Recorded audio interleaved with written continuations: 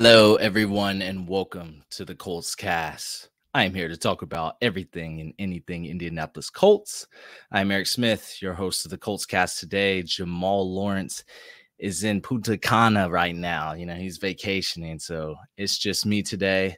Look, let's get right into it. Patrick Surtain II. Everyone has heard the name, whether you watched his dad in the 2000s or know of his son, who is a shutdown corner. You know exactly who I'm talking about.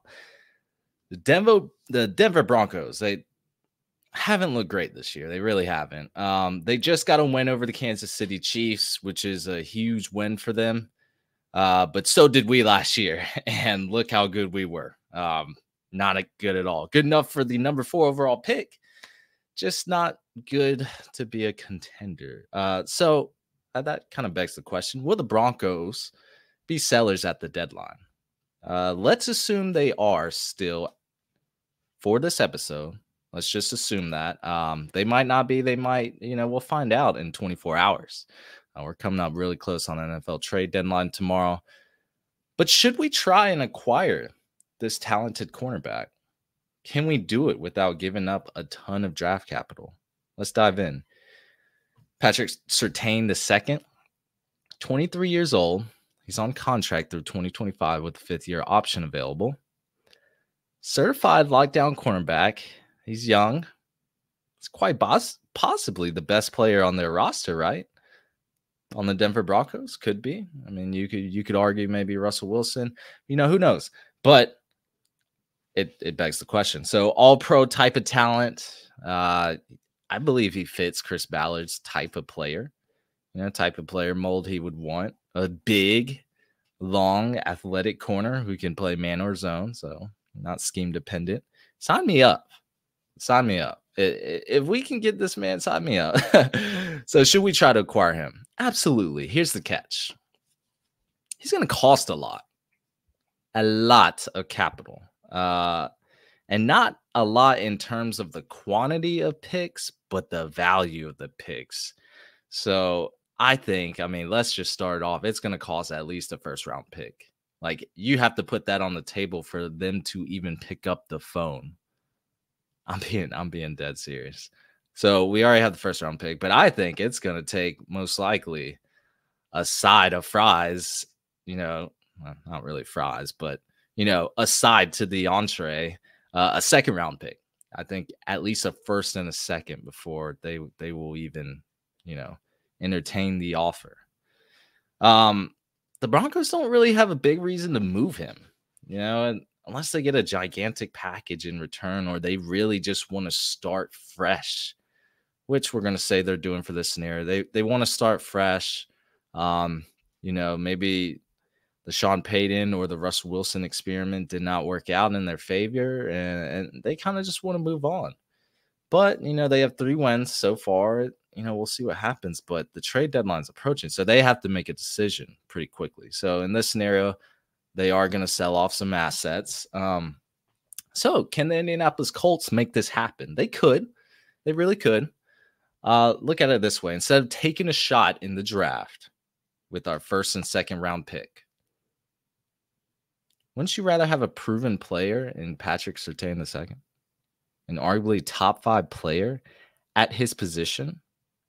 I would personally, especially after what we've seen in the last 2 games for our cornerback play. I'd be okay with giving up those 2 picks for this guy. Again, my opinion. Please don't hold it against me. I'll have a discussion about it, but maybe a 2025 1st-round pick and a 2024 2nd-round pick. If that could do the deal, I would love that, because right now I think we're projected at number 7 overall. If the draft happened today, we would have the 7th overall pick. That's a top 10 pick. That we had a possibility to get a game-changing player in the prospect we draft. So I would like to keep that pick. If they really said, look, we want your 2024 1st-round pick, okay, that's fine, because I know I'm getting a proven commodity back. That's how I feel about it. But I think that's going to be the max amount for me. A 1st and a 2nd. You start adding on more picks or players. I mean, we talking about that. That's at the caliber of like a quarterback trade almost. I just wouldn't feel good about it. Giving up more than that. Not sure how you guys feel, ladies and gentlemen. Let me know in the comments if you've listened this far. Let me know. Well, one, would you even want Patrick Surtain? I would hope you say yes, but it really depends on what we would give up for him. So again, you know, follow all that up in the comments. Let me know. But again, cornerback is, in my opinion, one of the hardest positions to get right. I mean, just think about it. We drafted 3 this year, and we still didn't solve the issue. Juju Brents, Darius Rush, Jalen Jones. 3 cornerbacks, and we still haven't solved the issue. So why do you want to corner this bad, Eric? I mean, we have a significant deficiency at this position. We lost Stephon Gilmore to the Dallas Cowboys. Isaiah Rodgers, lost him to gambling. Dallas Flowers is on injured reserve. Juju Brents is hurt, so we don't have much depth. Darius Rush was cut pretty early on. That was supposed to be a secret steal of the draft. Got him in the 5th round. Thought he was at least going to make the roster. That didn't happen. Gave up on him. Let's get some stability at this position. I mean, a young lockdown corner automatically makes this team so much better. Do you really want to see Tony Brown take another snap on the outside again? I asked you that. No, you don't. So I'm in it for this theoretical situation. I think just adding Patrick Surtain, if we can do it, if we could somehow make it happen. We don't know what's happening behind closed doors. Chris Ballard could be making it happen. It'd be a huge blockbuster trade just from our standpoint as a franchise. We don't make all the splash signings, so it would help us out now. I don't know if a lot of fans want to hear that. Do we want to be competitive right now at 3-5? But it'd help us out now. But I'm looking towards the future. This guy, through 2025, we can have him and then hopefully re-sign him. And then he'll be in his prime. He'll be ready to go, man. That would be great.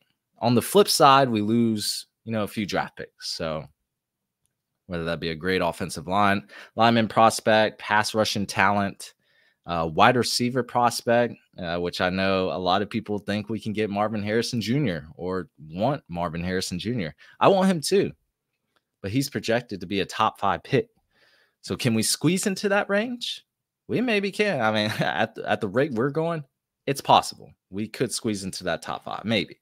But the trade deadline's tomorrow. So are we banking on losing enough to get in that range to bet on one of the best wide receiver prospects of all time? Or should we improve our team for the future right now? This wide receiver draft is loaded. Marvin Harrison Jr. is projected to be the best prospect right now, but there's a lot of good wide receiver talent in this draft. If it was up to me, I vote Patrick Surtain II for a 1st and 2nd round pick. Again, up to me. Again, probably won't happen. I'm giving it like a 15% chance because I know a lot of teams are interested, and I don't know how much Chris Ballard, Jim Irsay, this organization is interested in giving up draft capital for Patrick Surtain II. But just my opinion, add in a lockdown corner. I feel like it's vital to this roster right now. And if they really want to stay competitive this year and Shane Steichen's first year as a head coach, you add Patrick Surtain to the outside. Defense just gets dramatically better. Pass rush, we could do better in that department.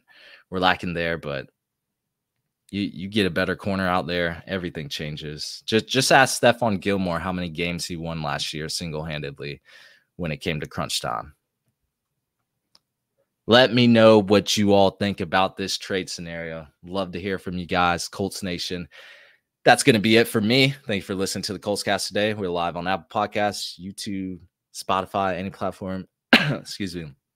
You just listen to podcasts. We did have some technical difficulties yesterday, so we didn't get the post-game show out, but we'll have this episode out on audio and YouTube. You guys, take care.